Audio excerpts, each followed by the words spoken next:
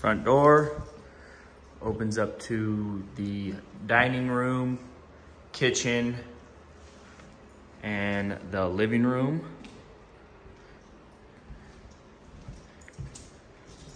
Then we have the master bedroom. Walk-in closet, master bath, soaking tub with a shower.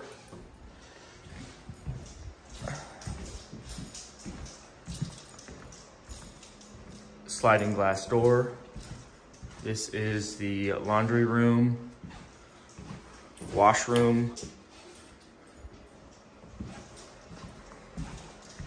kitchen, little pantry. And we have the bathroom. Then there's the bedroom for the kid, Brian, and then there's Rosemary's bedroom, and each one of these has a closet.